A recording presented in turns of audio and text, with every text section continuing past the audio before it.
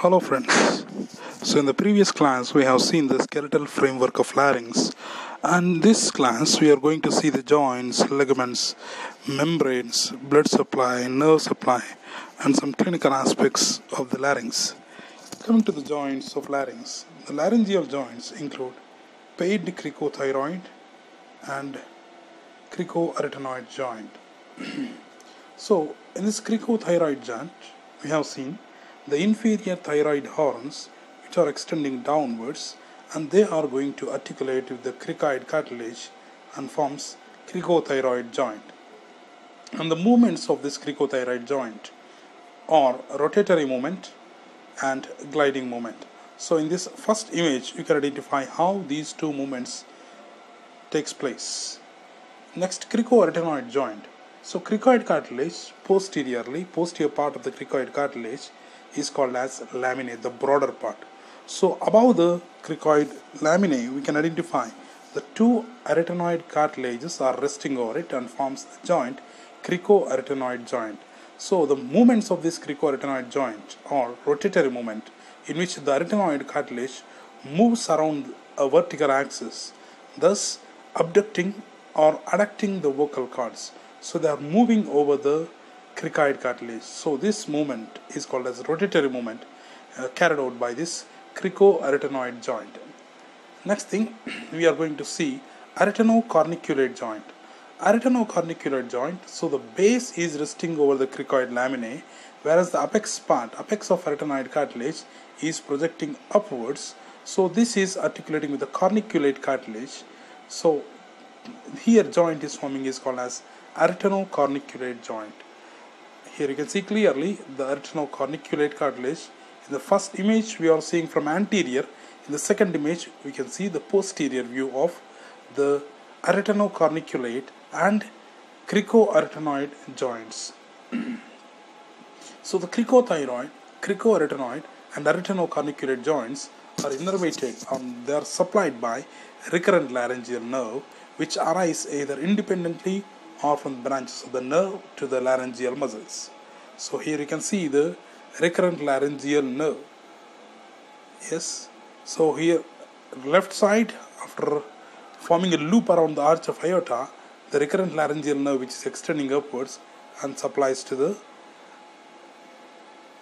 three joints. Then coming to the ligaments. So the skeletal framework of the larynx is joined to surrounding structures by extrinsic membranes. It is also interconnected by intrinsic ligaments and fibroelastic membranes, of which thyrohyoid and quadrangular membranes, together with the conus elasticus, are the most significant membranes. So first I will explain you the thyrohyoid membrane. So superior border of the thyroid laminae is facing upwards, and it is giving attachment to a membrane called as thyrohyoid membrane. So this thyrohyoid membrane which is extending upwards and it is reaching to the hyoid bone. So that is about thyrohyoid membrane. And the next one, this thyrohyoid membrane is pierced by internal branch of superior laryngeal nerve. It is passing through the thyrohyoid membrane. Then comes another structure which is passing through the thyrohyoid membrane is superior laryngeal artery. And we can see internal branch of superior laryngeal nerve. These two structures are passing through the thyrohyoid membrane and supplies to the structures. Then cricotracheal ligament. So between the cricoid cartilage, means the lower part of the cricoid cartilage and the first tracheal ring, we can identify this ligament called as cricotracheal ligament. Then thyroepiglottic ligament. This ligament already have seen them. So the stalk, the lower end of the epiglottis, is called as stalk of epiglottis, which is extending downwards and is reaching to the internal surface of laminae of the thyroid cartilage, and these two are connected by a ligament called as thyroepiglottic ligament. Here I have labeled it. Next, hyoepiglottic ligament. So from the anterior surface of the epiglottis and the body of the hyoid bone, they are connected by a ligament called as hyoepiglottic ligament. Then cricothyroid ligament. So cricothyroid ligament from the superior border of the cricoid cartilage and the inferior border of thyroid cartilage they are connected by a ligament called as cricothyroid ligament. So center part is thickened and form and appears like a thick cord, and it is called as conus elasticus. So coming to the intrinsic ligaments and membranes, the parts of the broad sheet of fibroelastic tissue which forms the inner tube of laryngeal cavity outside its mucous lining. This fibroelastic tube is, however, interrupted on each side. Then cricovocal membrane.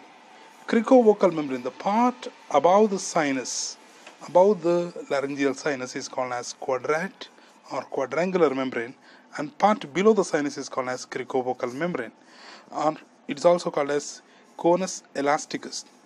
So it is extending upwards and medially from the upper border of the arch of cricoid cartilage. Here I am showing you in this image, and then it is extending upwards and runs posteriorly. Its upper edge is free and it is attached anteriorly to the posterior surface of thyroid cartilage. So in this image, anteriorly we can identify thyroid laminae. So that is reaching to the internal surface of thyroid laminae, then is extending posteriorly. Now I have labeled it the arytenoid cartilage anterior process called as vocal process. So this cricovocal membrane which is extending upwards from the cricoid cartilage, so this is a sagittal section I am showing you, then it is extending upwards and reaching to the internal surface of the thyroid laminae, then it is running posteriorly and is reaching to the vocal process of arytenoid cartilage. Okay, so that is about the cricovocal membrane. Then it is slightly thickened to form the vocal ligament. The fold of the mucous membrane over this ligament forms the vocal fold. Then vocal ligament. So vocal ligament is made up of yellow elastic tissue and extends antero-posteriorly from posterior surface of thyroid cartilage to the vocal process of arytenoid cartilage. That is about the vocal ligament. Then quadrangular membrane. So the quadrangular membrane extends from the sides of epiglottis to the arytenoid cartilage. So definitely you all remember something, a fold called as aryepiglottic fold. So this quadrangular membrane extends from the sides of epiglottis to the arytenoids. So its lower edge is free and attached anterior to the posterior surface of thyroid cartilage. That is called as quadrangular membrane.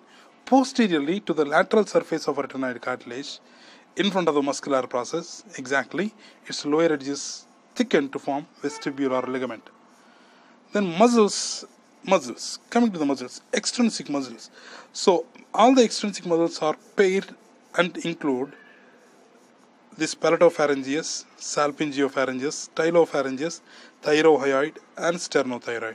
So sternothyroid, thyrohyoid we have seen which are attaching to the oblique line of thyroid laminae, whereas stylopharyngeus which is extending from the styloid process to the pharynx, and salpingopharyngeus which is also is a vertical fold where we can identify the nasopharynx. There is also a muscle of the extrinsic muscle of the larynx, and palatopharyngeus which is extending from the palate. Then intrinsic muscles. So the intrinsic muscles are attached the laryngeal cartilage to each other and are responsible for their movements. Their main functions are opening and closing the laryngeal inlet. What is laryngeal inlet? I will explain you shortly. Abduction and adduction of the vocal cords, and increase and decrease of the tension. Increase or decrease the tension of the vocal cords. Three functions, remember: opening and closing, then abduction and adduction of the vocal cords or vocal folds. Okay, anything. So increase or decrease the tension of the vocal cords. Now let us see one by one. So first, muscles that open or close the laryngeal inlet. So oblique arytenoid. Here I am showing you an oblique muscle here.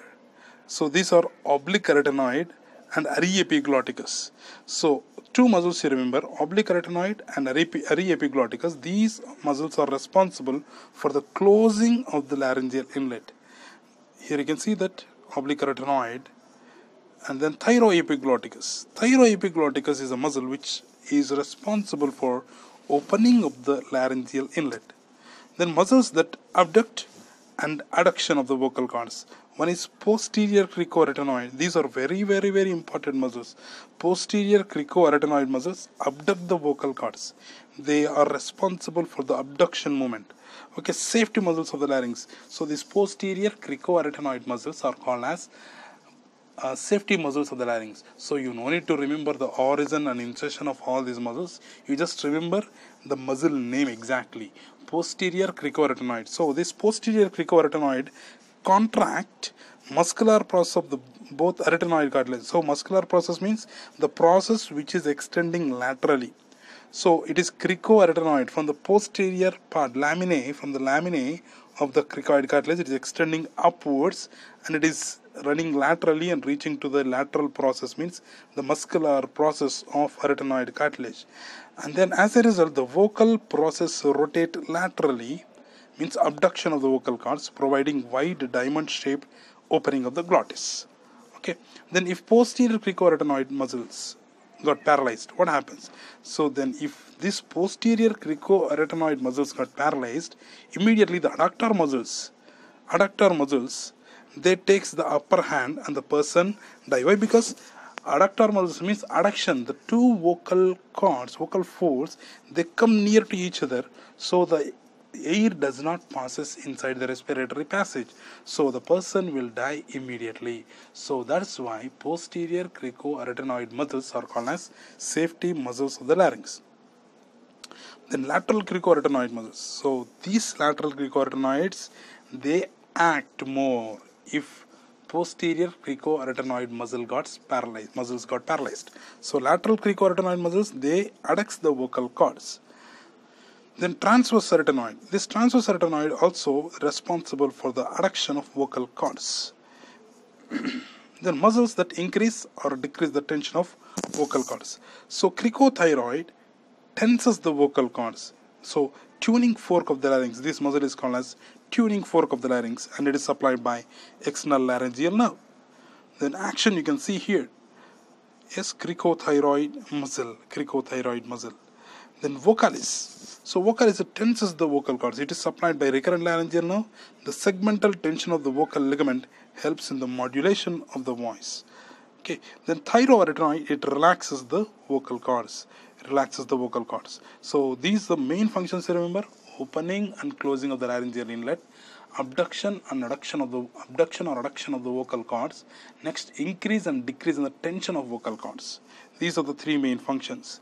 Now coming to the nerve supply, all the intrinsic muscles of the larynx are supplied by recurrent laryngeal nerve, except cricothyroid, it is supplied by external laryngeal nerve. Okay, laryngeal cavity. What is this cavity? So it is extending from the inlet of larynx. Here I am showing you an arrow, that red color arrow, that pointed end showing you the opening, laryngopharynx, opening laryngeal inlet.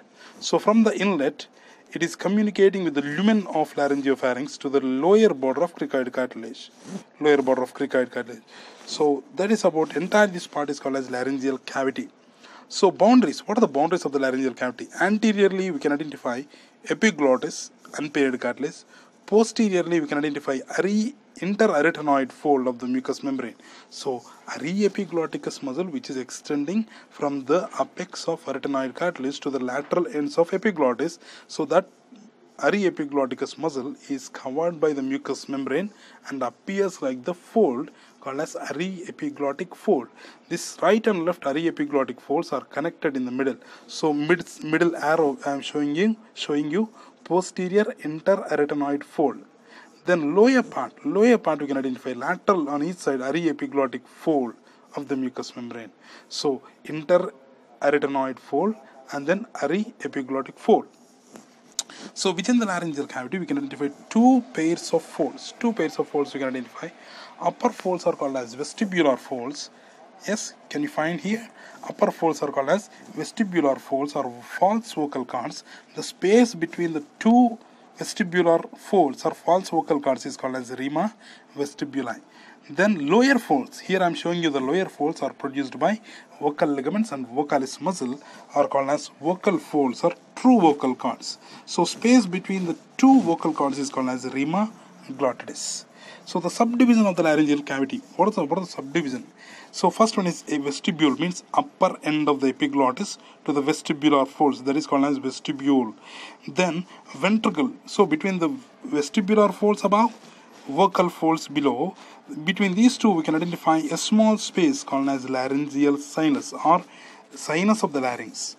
Below to this laryngeal sinus is called as infraglottic part. So this, why we have to discuss about the subdivision is, if any tumor is present in the larynx, we have to mention it exactly present at which area, either it is present in the vestibule part or ventricle or the infraglottic part.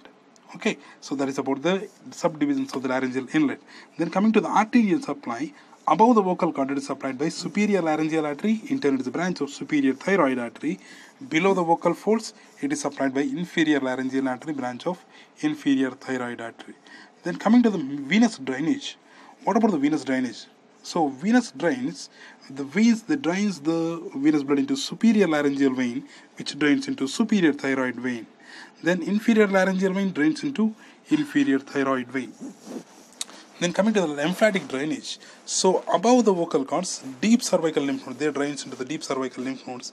Below the vocal cords, pierces the cricothyroid membrane and go to the prelaryngeal and pretracheal nodes and then drains into lower deep cervical lymph nodes.